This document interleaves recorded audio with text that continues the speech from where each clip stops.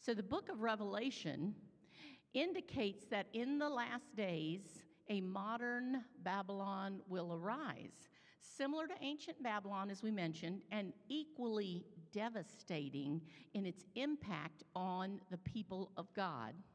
We discussed a lot about ancient Babylon and what happened then in Lesson 7, if you'd like to go back and review that. We will not cover all that. In today's lesson, we're going to really study the characteristics of that ancient Babylon and then examine carefully spiritual Babylon in the book of Revelation. And we'll see that the prophecy doesn't mean that there's going to be another literal city named Babylon at the end of time, but rather it is a modern spiritual Babylon. It will have all the characteristics of evil that brought about the fall of the first Babylon. This final spiritual Babylon will be one of the key players in the drama unfolding in Daniel 11 and Daniel 12. And in Revelation 13. And just like ancient Babylon, it too will fall. Let's look at ancient Babylon and see what aspects of this pagan city are to be found in our lives and in our religious practices today. The Bible clearly teaches that God still performs miracles, that he still heals people, and that there is a genuine gift of tongues today. However, in Revelation 13, it predicts that modern spiritual Babylon will be particularly unidentifiable because of the overemphasis on signs and wonders and miracles and healings and tongues. That's going to just dramatically increase. The important thing we'll find out is, how do we know if that's from God or if Satan is deceiving us? If it starts to increase dramatically, how will we know? We do know that God tells us these will be counterfeit, but the world will believe that God's power is behind it, and they will believe it when they see it. Sometimes, I know every day we say, wow, something miraculous happened, and we know God's hand was in it because we can see that. But at the end of time, when we get very close to Jesus' second coming, there will be many miracles. How will you decipher if that's God's power behind it or Satan's? Our faith today cannot be based on signs, wonders, tongues, and miracles. It has to be based on the word of our living God. The Holy Scriptures are our only safety in the time ahead of us. I know that we say many, many times, you have to read your Bible, you have to read your Bible, but it has never been so important as it is now when Satan is ramping up his deceptions and he is trying to deceive all of us. We need to know truth from fiction. And in this world we live in today, there's more fiction than truth, and we have to be able to separate that. And we use the Word of God to know where the line is. It'll be important that we are aligned with the only truth that is found in the Word of God. And you have to read it and know it. If you know God's Word, you won't be fooled. If you have a relationship with God, you won't be fooled. Because God will reveal to you when something is a deception.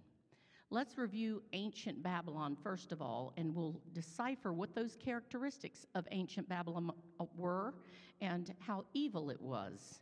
Babylon was first mentioned in the Bible in connection with the destruction of the ancient Tower of Babel. You read this in Genesis 11, verses 1 through 9. But before we go into that, let's step back even further in history for a moment, just to give you some historical background. You'll remember that Cain and Abel were sons of Adam and Eve. So we're going back to Genesis. Cain killed his brother Abel because Abel's sacrifice was accepted and Cain's sacrifice wasn't. Cain had disobeyed God, and God cast him out and away from his family. He was fearful of God, and he began to create walled cities and to create false gods. and worship ceremonies. His descendants became known as the Canaanites. They began to worship the sun on the first day of the week, in direct opposition to God's word of worshiping at the end of the week on the seventh day as the holy day of worship. They had knowledge of a Savior, and they knew that he would be born of a virgin. As well as the prophecies given to Adam and Eve, Cain systematically perverted the truth. So it began much further back than we think. Now let's move forward a few years in history, and you remember that the city of Babylon was built by Nimrod. If you study your Bible, it's in there. Nimrod, if you remember, is let's go back to Noah's three sons, Shem, Ham, and Japheth, who went into the ark with their wives just before the flood occurred.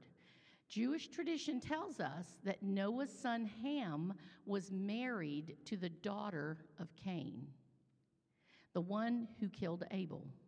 So now we're seeing where that evil, we thought when the flood came, it wiped out all that evil, and we were starting fresh. But one of the sons was married to a Canaanite who already had worshiped other gods, and he already had this in her. So quite likely, in spite of Noah serving the living God, his daughter-in-law was a Canaanite. Ham's son, Cush, had a son named Nimrod, and that was 100 years after the flood that Nimrod built the city of Babylon. And you can see Babel was where Nimrod started that process. Fearful of another flood, even 100 years later, the people began to construct that Tower of Babel. Some people say Babel. I'm not sure which is correct, but I'll say it. I'll say Babel, you say Babel. We get the word babbling from the city of Babel because we can't understand what's being said. They wanted to reach the heavens and make a name for themselves. You know the rest of the story. The languages were confused, which caused them to stop building and move away from one another since they couldn't understand each other. Keep in mind that Noah would have still been alive since he lived 300 years after the flood, seeing all this happen. Just a bit more history. Nimrod ended up marrying his mother, Semiramis, after Nimrod was killed.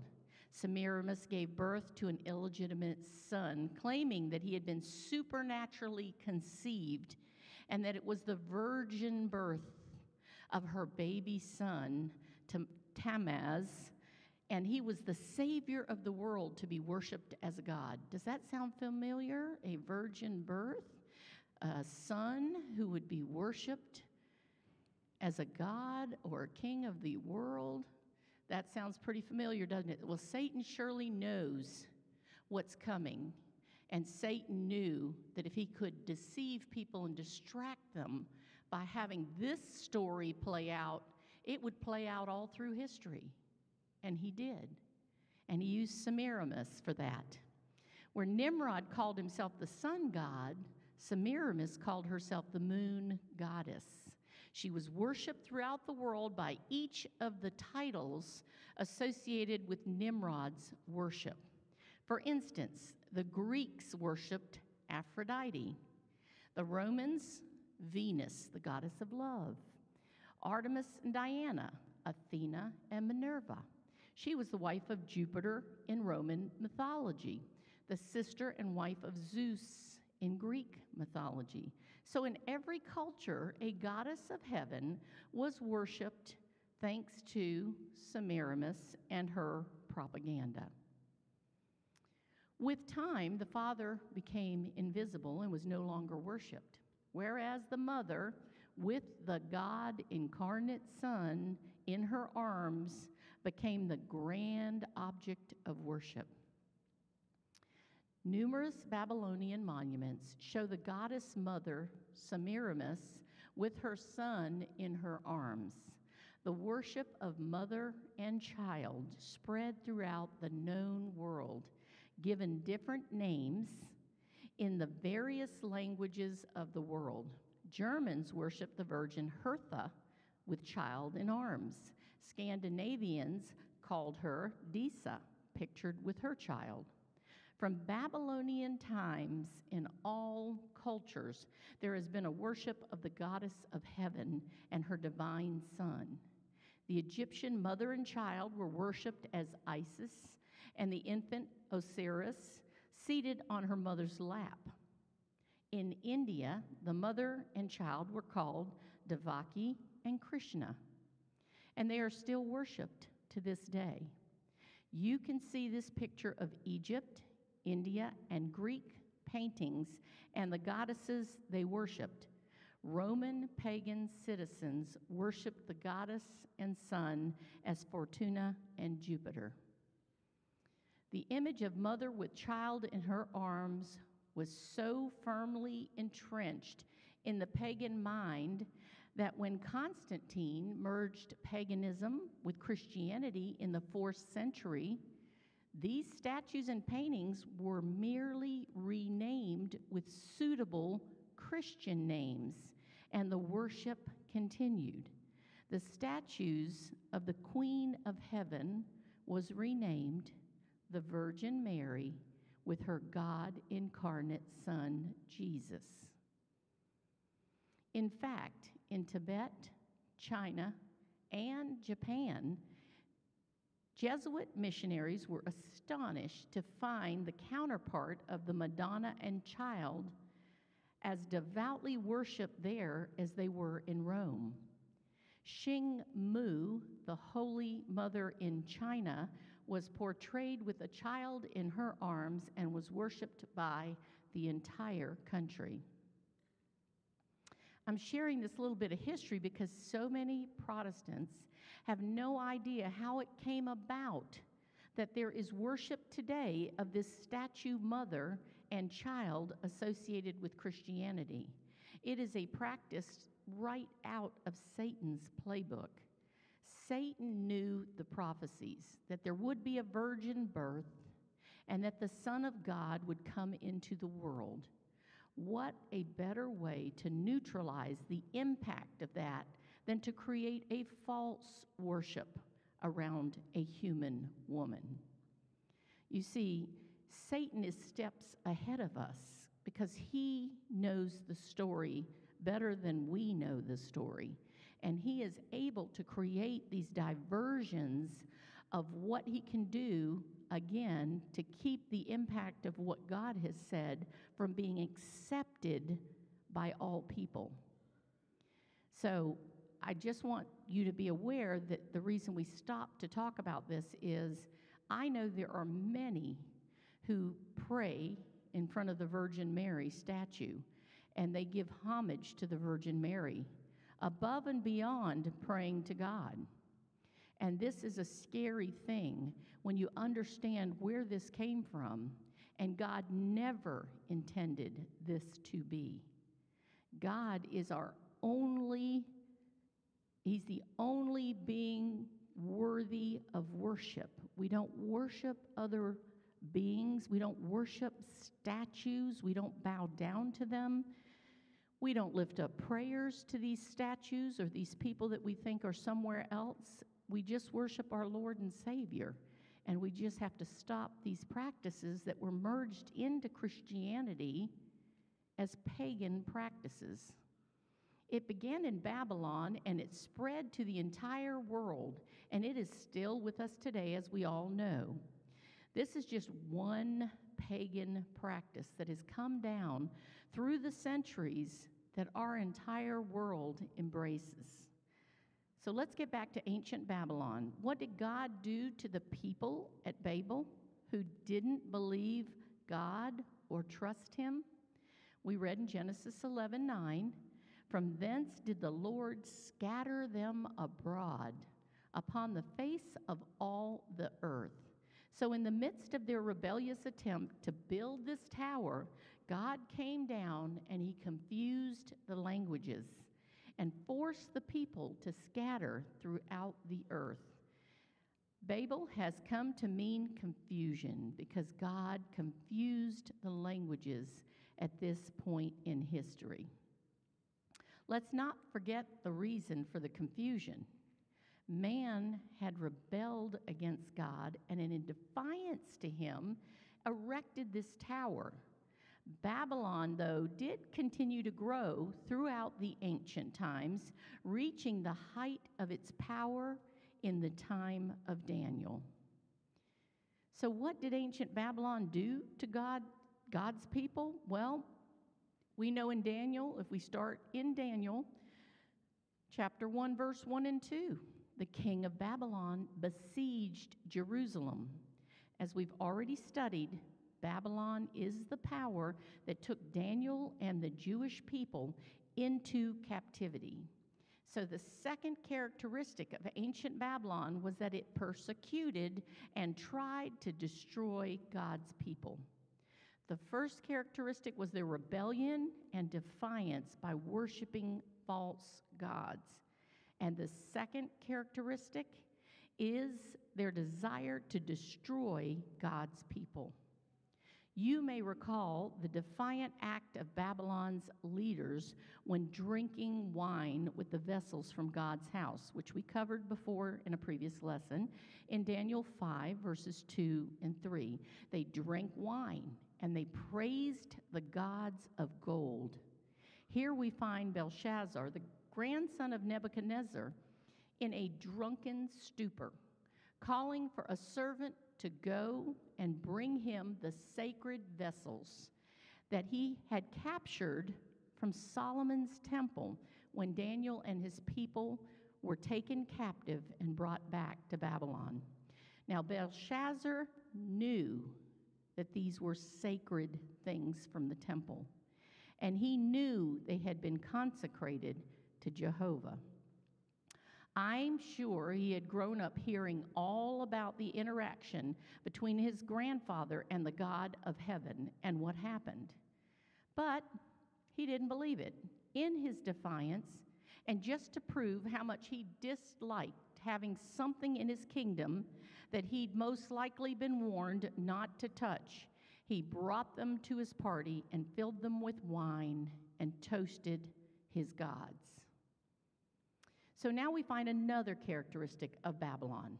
Belshazzar took the sacred items and mixed it with the profane.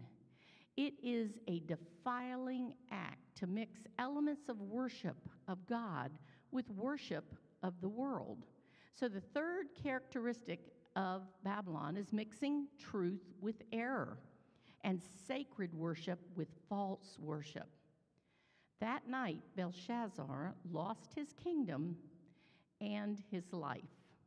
The Medo-Persian army, while this wild party was going on, came under the gates in the Euphrates River, which had been stopped, entered this great hall, and slaughtered everyone there partying. Now, who controlled this theology of ancient Babylon? Once again, we discuss this in Daniel 2:2. The magicians, astrologers, sorcerers, and Chaldeans, these men were the brain trust of ancient Babylon. They were the prophets, they were the interpreters of dreams and visions, and they practiced magic and studied the stars to find out the future. They often used the entrails of sacrificed animals or the flight of birds to find out the future. They sought advice from the spirit world and from the dead. The Chaldeans were scholars who actually laced their scholarship, their intelligence, with spiritualistic phenomenon. So the fourth characteristic of Babylon was that it was given over to the control of spiritualism. Here, then, are the four characteristics of ancient Babylon. They were in rebellion and defiance of God. They sought to persecute God's people. They mixed genuine worship of God with pagan worship, and their power was controlled by spiritualism or Satan. Now let's take a look at modern spiritual Babylon. How does the book of Revelation describe modern spiritual Babylon? Well, let's read Revelation 17, verses 1 through 6. You might notice a subheading, which in my Bible, which is the NIV version, it's titled Babylon, the Prostitute on the Beast. So I think we'll go into that a little bit more and explain what that means. It calls her the great harlot that sits upon many waters. This is kind of tough language when you're reading the Bible to say, what? You would stop and say, I don't really understand why they chose to say that. What does that mean? Why does the Bible call modern Babylon a harlot? Because the church is the bride of Christ. Modern Babylon has turned its back on its allegiance to the bridegroom, or Jesus Christ. We see further in Revelation 17:5, the name written on her forehead was a mystery. Mystery Babylon the Great, the mother of harlots and abominations of the earth. Here is the modern reenactment of ancient Babylon. The Bible indicates in the last days that there will be a revival of Babylonian-style power. The mother of harlots will have help in corrupting the earth's population. Let's find out who's going to help her.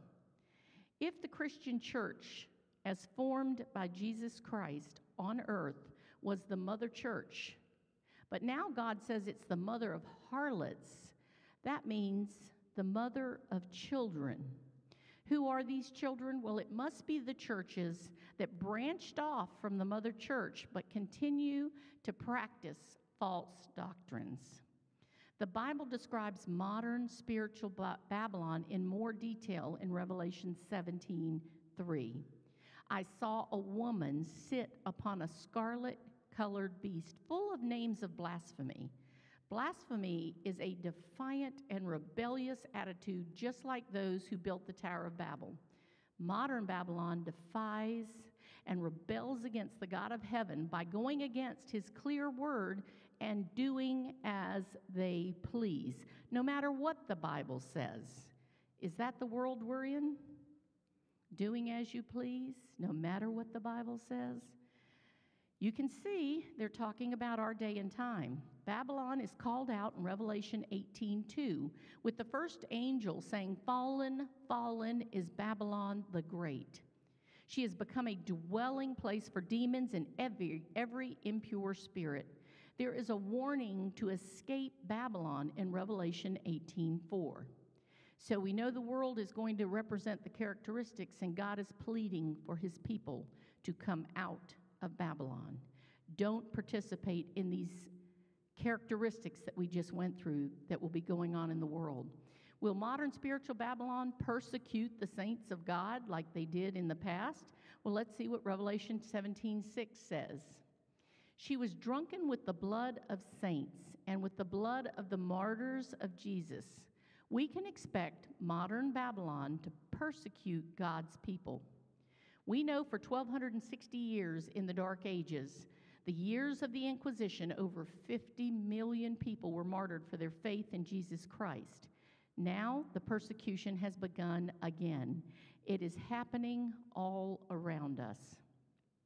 More than 340 million Christians, that is 1 in 8 of every Christian, faces a high level of persecution and discrimination because of their faith.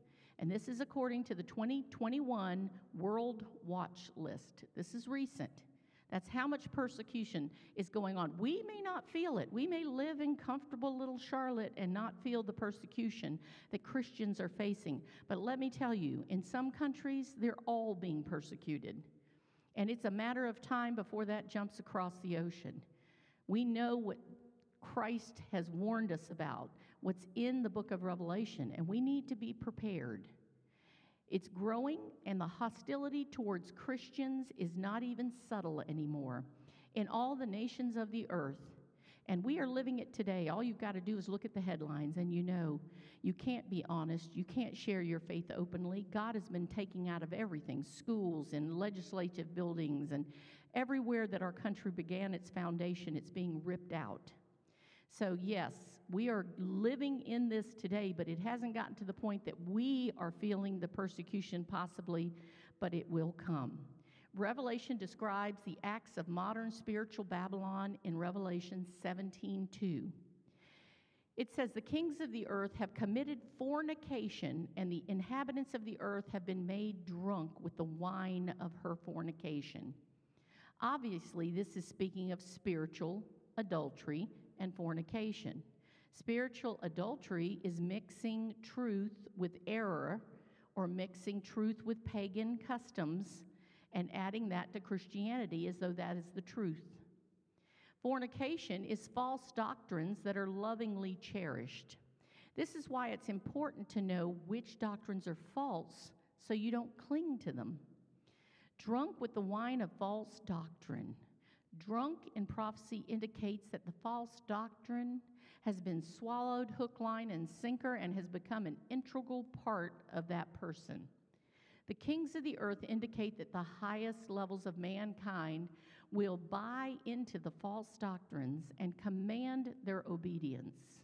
When we speak of the wine of the fornication, we're speaking of truth mixed with error, such as immortality of the soul, eternally burning in hell, worshiping on a day a week other than the one that God commanded, false baptisms, purgatory, limbo, the Eucharist, where you're crucifying Christ each time you take communion.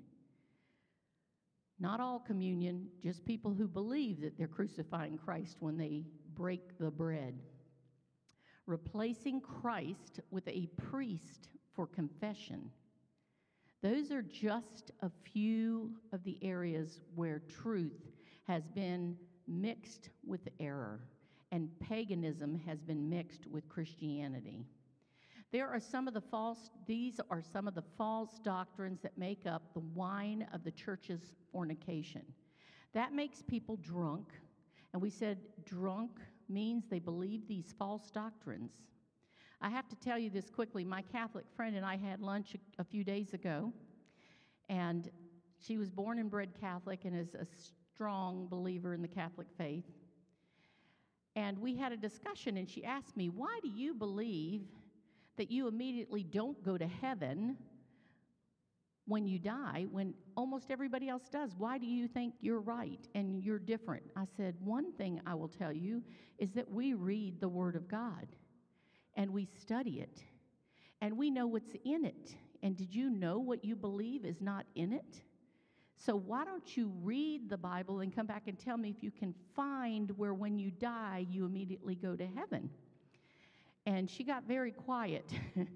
And she's a Googler person, and she started Googling at the table. She wanted to Google what I was saying. And she tests me with everything I say. She pulls out her phone and Googles it. And as a matter of fact, about 2 weeks ago, she was with me. And we've been planting seeds with her for a long time, but she was with me, and she said, "Why are your commandments, your 10 commandments, different than mine?" I said, "Okay." I love it when they ask these questions. You know, it shows there's a pure interest, and it shows that the Holy Spirit is working. But she didn't realize she was going to get a whole lesson when she asked these questions. But the good news was she got very quiet and listened, and then she started Googling, and she could not find anything. And I said, "You know what the issue is? We have so many people who are so distracted by the world, they don't have time or take time to study God's Word. So they're like sheep, and they just follow whatever the leader in front of the church is telling them. They think, well, they must know more than me, so I better follow what they're saying, because I believe they must know the truth. But if everybody up front is telling a different truth, then you need to question, where is the truth, and go back to the Bible." I said, "These are like sheep being led astray without realizing it." I said, and the bottom line is, people are too lazy to study the Bible.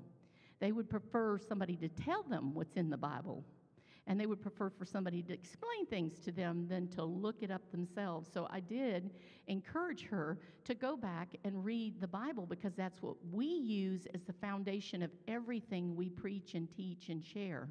So I thought that was a great example of how the Holy Spirit will do the work if you plant the seeds.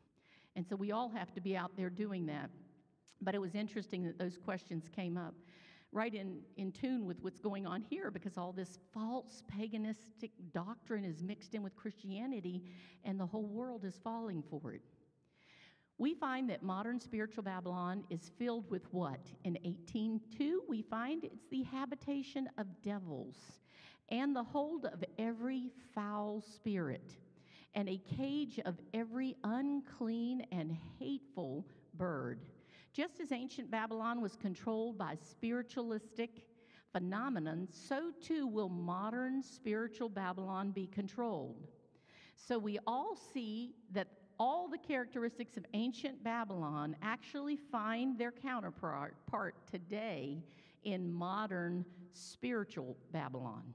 It is characterized in the same way and is controlled by the same power. Let's look at the characteristics of modern Babylon. You'll see these sound just like the ones from ancient Babylon. Rebellion and defiance of God, seeks to persecute God's people, mixes genuine worship of God with pagan worship, and Satan's spiritualistic power controls it. I immediately think of this book that has swept the world time over, and there's been multiple versions, Heaven is for Real. In absolute contradiction to God's word that says the living know they shall die, but the dead know nothing. So anybody that says they died and they went straight up to heaven and they got to participate or see things going on in heaven, and then they come back to tell us about it, you have to wonder what the source of that is. Because the dead die and the dead know nothing. We know that because it's in the Bible. So we have to be careful of man's fiction books that are filled with feel-good stories, but not truth. Let's look at the identity of modern Babylon. Modern Babylon refers to a power that will exist in the last days that will mimic ancient Babylon in every respect, and this last power will seek to destroy the people of God. It is the power described in Daniel 11 and 12. It will be given full expression in Revelation 16 through 18. Modern spiritual Babylon is a conglomeration of powers that have bound themselves together. Now remember, the beast we studied last week that Ellie covered in great detail was a compilation of Babylon, Medo-Persia, Greece, and Rome. Modern Babylon is split into three parts as we read in Revelation 16:19. The three parts are shown under the seventh plague in Revelation 16.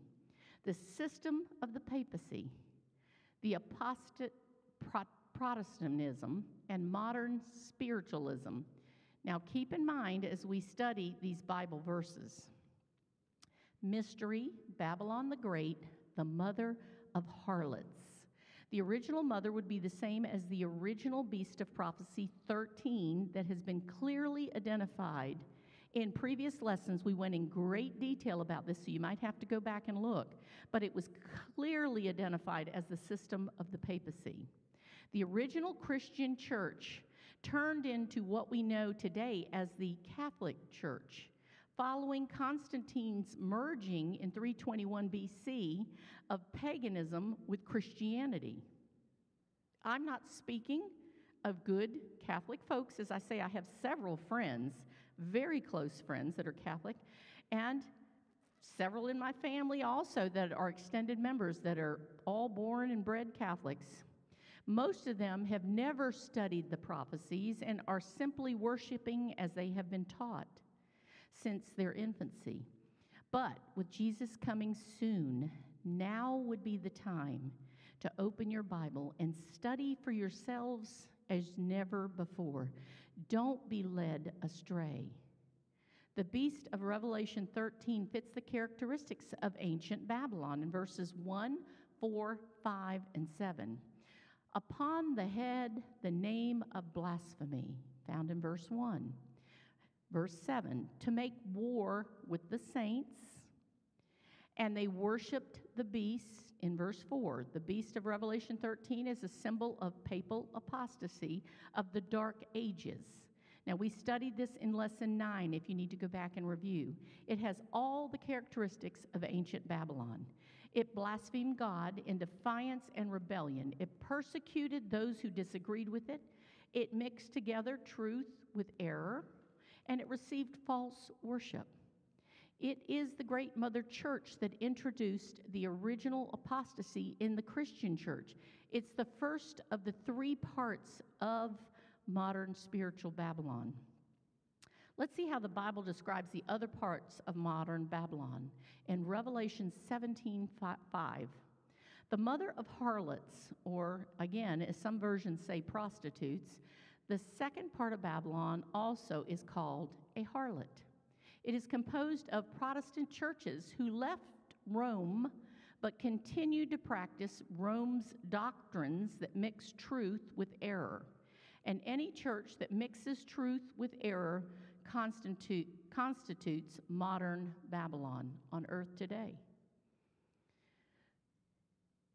Revelation 13 describes the second part of Babylon in Revelation 13, verses 11 and 12.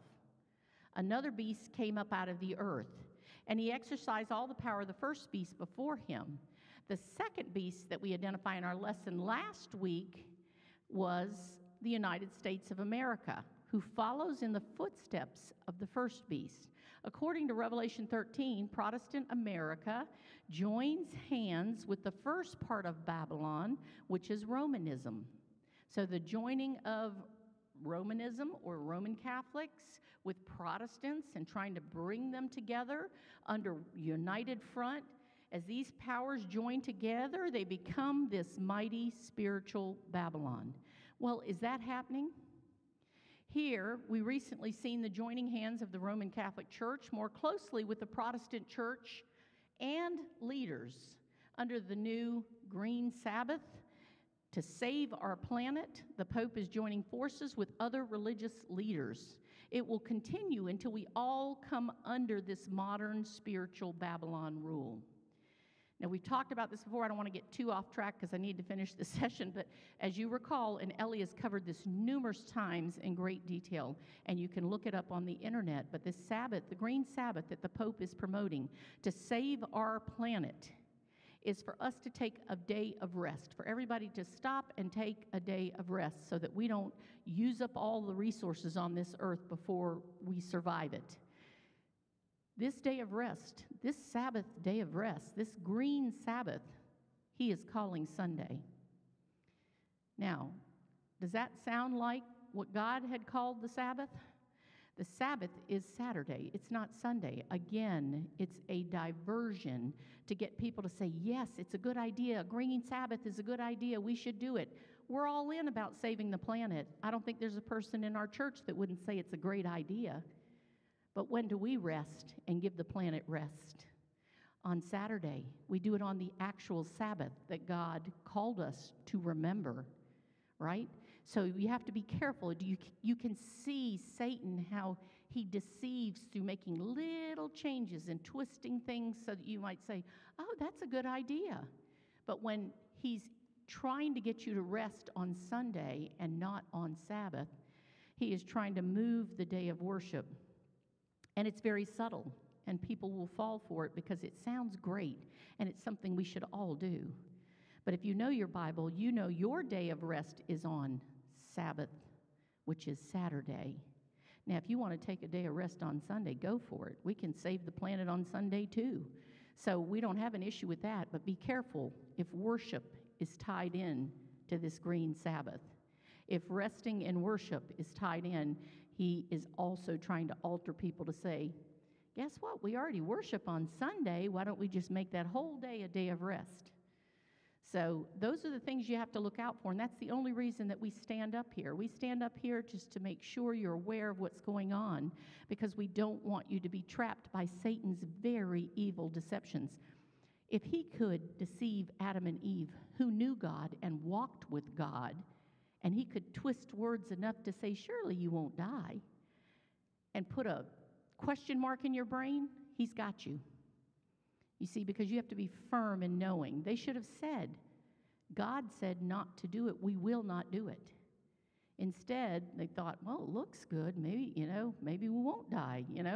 Don't let those questions take you down the wrong path. Stick firmly with what God tells us to do. The third characteristic of modern spiritual Babylon is seen in Revelation 18:2. Babylon has become the habitation of devils and the hold of every foul spirit. Spiritualism is the third aspect of modern Babylon. It will be the spiritualistic phenomenon that will give its great influence and the power to work miracles in the last days. But the miracles will come from Satan and not God.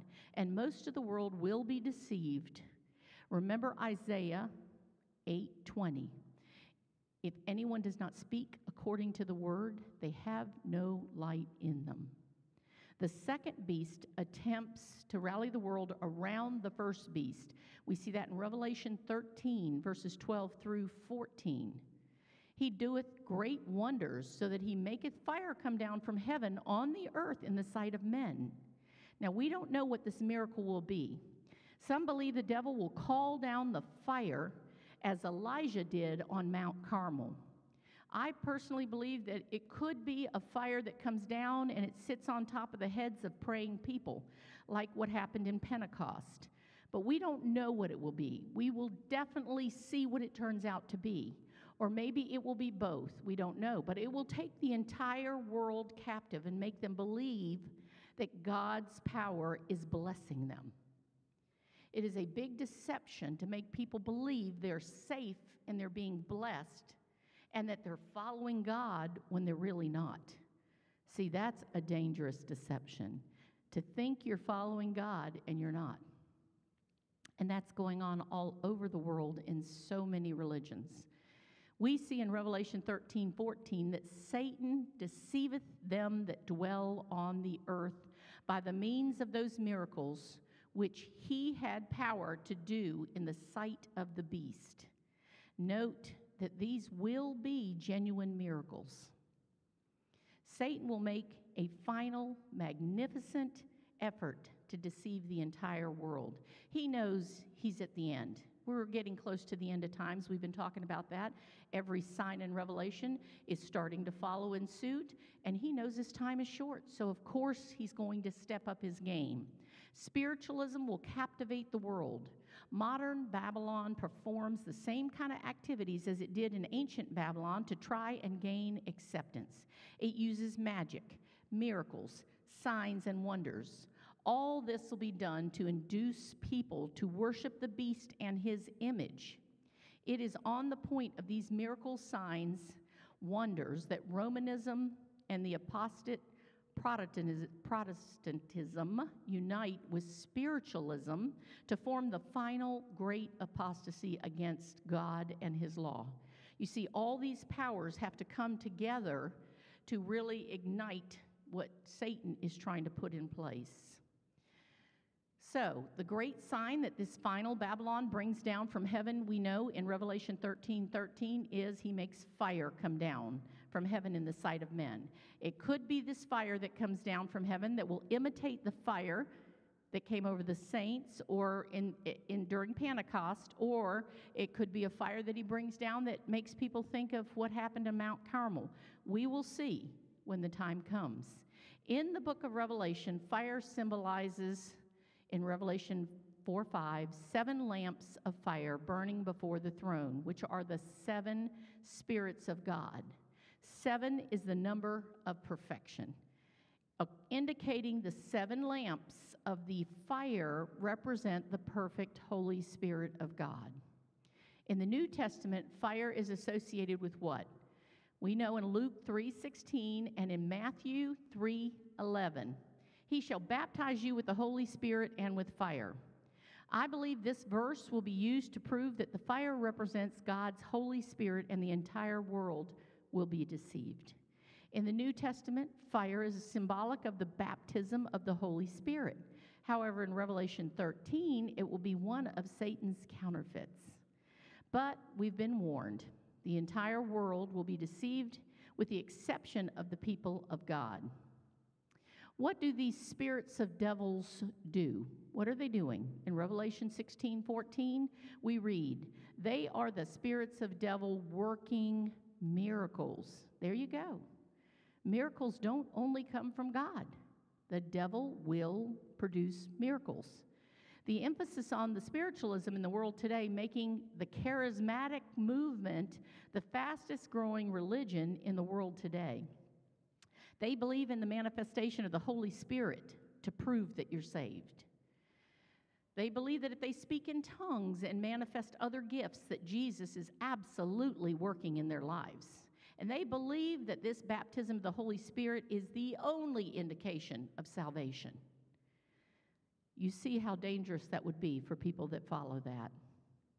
Acts 5:32 says the Holy Spirit is given to those who obey him.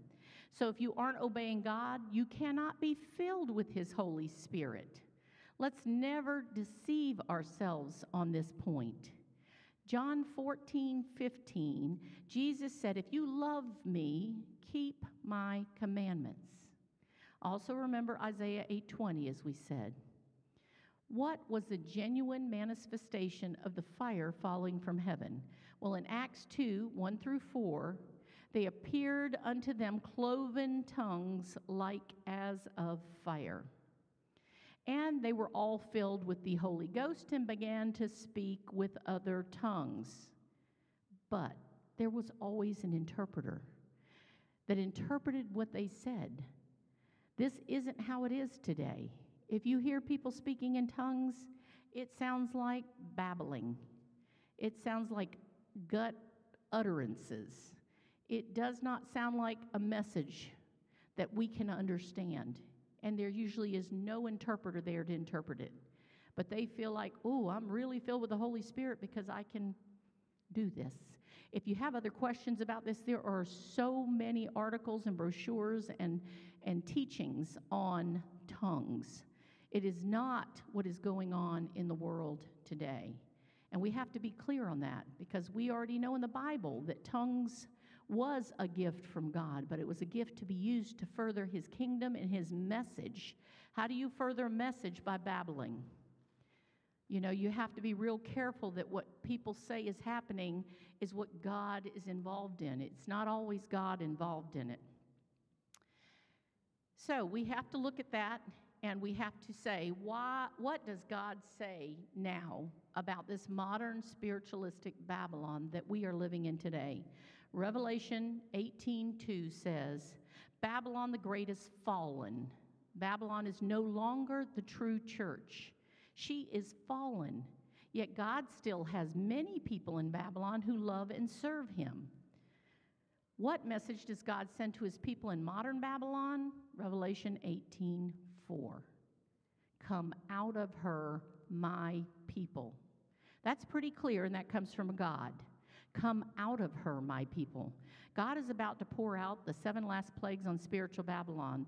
This great union of churches that has mixed truth with error and is preaching the need for living in the Spirit is seeking to take the entire world population away from God's truth.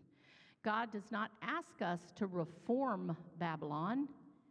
He asks us to come out of her and stand distinctly apart from his holy people who love him and keep his commandments. We need strength to endure and wisdom to hold fast to this truth of the knowledge of God and his word. We need to prepare, we need to study, we need to pray for endurance at this time and for the wisdom not to be deceived by Satan. Most importantly, you need a relationship with God, your Father. He will not leave you nor forsake you. He is there for you if you just ask, repent, and accept him as your Savior. There is no time like the present, as we don't know when our last day will be, or the last day of the earth's existence and the coming of our Savior. God sends us to share this news with you for a time such as this. You are not hearing this message by accident. You are hearing it, and you are here because God knew when he created you in the womb that you would be here today, that you would hear this, and that you would need to respond to it because you cannot turn this down over and over again and be saved. My being here to present the word was really a warning, and you being here to hear it is a blessing. Take heed. Don't let Satan distract you with things of this world, which will no longer be. Come to him now and store your treasures in heaven. Your future depends on it, and your heavenly home awaits you.